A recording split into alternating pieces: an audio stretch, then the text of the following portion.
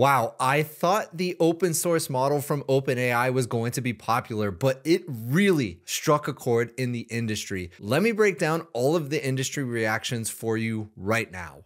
First, of course, Sam Altman's tweet, GPT OSS is out. We made an open model that performs at the level of O4 mini and runs on a high-end laptop, WTF, and a smaller one that runs on a phone, which is just crazy to think about. Super proud of the team, big triumph of technology. I'm so happy that they put all of this research and effort into this model and released it to the world. Let's keep going.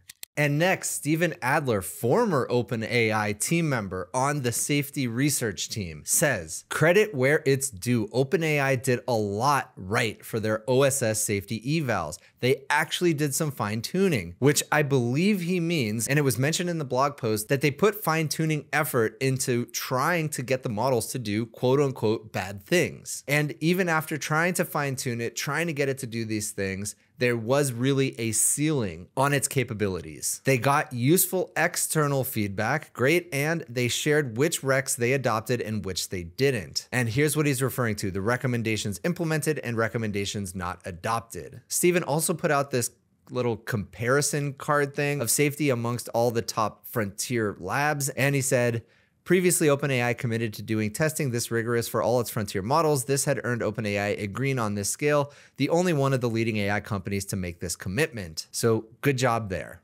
And next, Aidan Clark, qualitative mathematics at OpenAI, released this really insane video of him controlling his desktop using the new open source model. Take a look at this. So he has all these text documents, just tons and tons of them that are scattered all over his desktop, and here we go, turning Wi-Fi off. So this is running on the computer, 36 gigabytes of memory.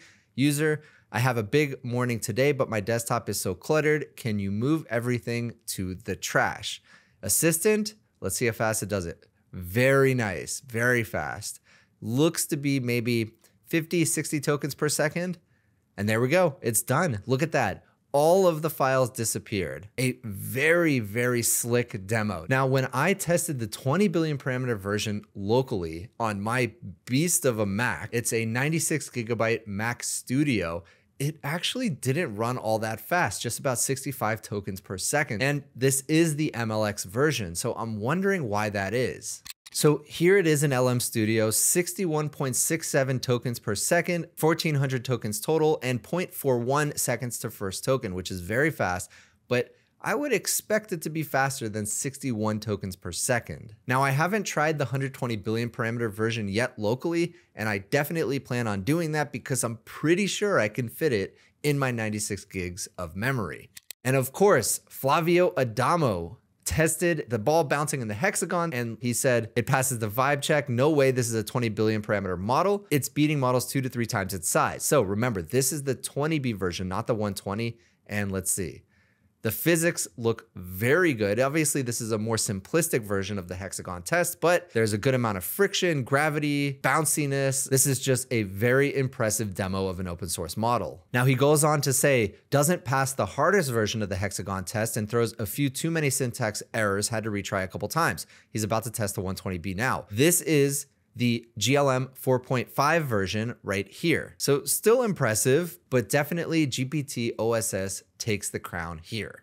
Matt Schumer just put out a fantastic project called GPT OSS Pro Mode, basically O3 Pro, but for the new OpenAI open source models. Pro Mode chains together up to 10 instances of the new OpenAI GPT OSS model, enabling it to produce a better answer than one instance alone could create. It's kind of like Grok 4 Heavy, where you kick off multiple agents that are all doing the same thing simultaneously and working together, and then you get the best result. So let's take a look at the video. Here, explain self-play and reinforcement learning with a concrete example. Boom, got a bunch of output and lots of code, and this is multiple agents working together. I'm gonna drop a link to this project down below. It is open source. Thank you, Matt Schumer. Now, if you don't have a machine capable of running the 120 billion parameter version, there is a great option, the sponsor of today's video, Together AI. So Together AI supports the new open source models from OpenAI on day 0, and they have incredibly fast speeds and incredibly low prices. For the new 120 billion parameter model, it is 15 cents per million input tokens and 60 cents per million output tokens. I can't get over how cheap it is, and it is lightning fast. Now, if you just want to play around with it without using the API, you can do so in Together AI's playground, just like so, write a 500-word story. And there we go. You can see how fast it really is. That is 123 tokens per second. But of course, the real power of Together is to power your AI application. So you can grab an API key from them and get started immediately. I'm going to drop a link down below. Click through that link to let them know I sent you. It's super helpful for me. And they support all of the best frontier open source models. So thanks again to Together AI. And now let's keep looking at industry reactions. All right, Dharmesh Shah, the co-founder and CTO of this little company called HubSpot, has this to say. Even more current status. Now we have a 120 billion parameter version of GPT OSS running locally on my MacBook Pro. That is insane. So obviously it's going to be very possible for me to run this model on my Mac Studio. I will reiterate how exciting it is to have a top-tier AI model with open weights running locally on a consumer laptop. The entirety of the 120 billion parameter model is about 65 gigs, small enough to fit on a $15 128 gigabyte USB stick. That's all the storage it takes to store a model that writes prose and poems, knows a lot about almost every domain and discipline, and can reason through relatively hard questions. I've talked about this numerous times on the channel. One of the best things you could do to prepare for the maybe worst in the world is buy a USB stick, store the latest model on it, get a little battery pack, have your laptop ready to go, and install the model locally. And look at this. Somebody actually asked him specs of your Mac M4 Max with 128 gigs of RAM. I didn't even know you can get 128 gigs of RAM on a laptop. That's insane. And it's specifically insane for a Mac, just to be clear. And Clem, the co-founder and CEO of Hugging Face, shows that the new open source model from OpenAI is now the #1 trending model on Hugging Face. Now they have nearly 2 million open models there, so that is quite the achievement. He also goes on to say, people sometimes forget that they've already transformed the field. GPT-2, released back in 2019, is Hugging Face's most downloaded text generation model ever. Still, that's crazy. And Whisper, the text-to-speech model, has consistently ranked in the top 5 audio models. Now they're doubling down on openness. They may completely transform the AI ecosystem again. Exciting times ahead. And there it is, #1. Miles Brundage, another former safety researcher at OpenAI, has this to say. Quick GPT OSS takes. Performance is very good, not shocking given minis, the mini version of 03, 04, but a big step for open models. Safety stuff, pretty good. I'd like to see others doing this for near state-of-the-art open models. Need clearer threat models though, and smaller ones would be good for people with actual low-end computers. But now that it's open weights, that's great because other people can take it and quantize it and shrink it down and maybe use it to train other smaller models. So anything's really possible now that the model's out there. Now, he goes on to say, elaborating a bit on need clear threat models though.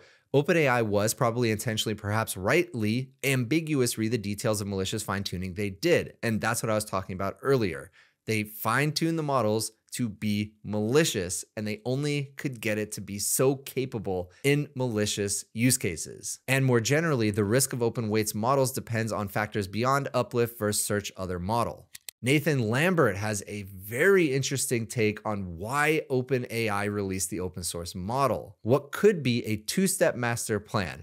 Release open model to commoditize much of the model market a tad off the frontier. And so he's talking about the scorched earth approach. When as a leading company in any market, you put out a free product, you basically force every competitor you have to lower their prices drastically. And then step 2 of the master plan, release GPT-5 as the only model worth paying for. Really curious about all the strategy decisions that went into this open model. So what do you think, by the way? You think this is true? Do you think they're putting it out there to kind of go the scorched earth path that Meta did with Llama, basically forcing everybody to lower their prices because now there's a free model out there that is extremely capable. But that might not be all this week. Sam Altman hinted at something bigger. We have a lot of new stuff for you over the next few days. And this was at 8:51 a.m., about an hour and 9 minutes before the open source announcement. Something big but small today. Okay, that's the open source model. And a big upgrade later this week. Could it be GPT-5? We shall see. Aaron Levy, Box CEO, had a really good take as well. Listen to this. OpenAI dropping a powerful open weight model shows how much value will accrue to the app layer in AI. Not the model layer, the app layer. The price of AI tokens should largely converge with the price of infra. So that's usually the silicon plus electricity plus some margin. Most value will be generated based on the applied AI agent use cases. And we'll see. I think this is a pretty good take in general. And I do think that the prices of models, the price of intelligence in general, is collapsing and converging on essentially zero or whatever kind of the infra layer plus little margin is, as Aaron said. But it's still to be seen how much value will accrue at the application layer. Now, if we look at things like Cursor and Windsurf and Klein and a lot of agent frameworks like Crew AI, we do see that a lot of the value is going to the application layer. But there's still so much in flux right now with the software industry, with SaaS in general. We shall see. Rohan Pandey, who is an ex-OpenAI team member, says also to everyone dunking on OpenAI for pre-training supposedly costing $1 bajillion compared to DeepSeek, please read the GPT OSS model card. And what they said is the 20 billion parameter model costs less than $500,000 to pre-train. So if we look at the model card, check this out. It was trained on NVIDIA's H100 GPUs using the PyTorch framework with expert optimized Triton kernels, and it required 2.1 million H100 hours to complete, with the 20B version, so that was the 120B, the 20B version needing almost 10x fewer. Both models leverage flash attention algorithms to reduce the memory requirements. So he did the math, and that is how he came up with the $500K cost. So a very efficient model to train. And I had said in the previous video about this model that it might be what we saw with Horizon's Alpha, but it turns out it's probably not. I was wrong about that. So I think Twitter user Blazer here showed a comparison of Horizon's Beta and GPT OSS 120B. So this is the beta, I believe, and looks really good. And then we have OSS 120B, which obviously is a much more simple UI. And Theo GG showed the same thing. Here on the left is Horizon Beta. This is what it looks like. Kind of a little bit hard to see because it's small. And then on the right, GPT OSS 120B. So he said it's good, but definitely not the Horizon models. And Theo also came up with this really funny and kind of interesting snitch bench benchmark, which tests the model's inclination to snitch on you. And so compare how different AI models behave when presented with evidence of corporate wrongdoing, measuring their likelihood to snitch to authorities. And as we can see here, GPT OSS 20B at 0, the 120B version right here about 20% of the time. Now, all the way at the top, we have Grok 4 nearly 100% of the time, Claude 4 Opus right there, and so on. And you can see the government snitch rate in red versus the media snitch rate in orange. I love this test. Very funny, very interesting. So that's it. That's some of the industry reactions. Follow me on Twitter if you don't already, and I'll continue to post about it at Matthew Berman. And if you enjoyed this video, please consider giving a like and subscribe, and I'll see you in the next one.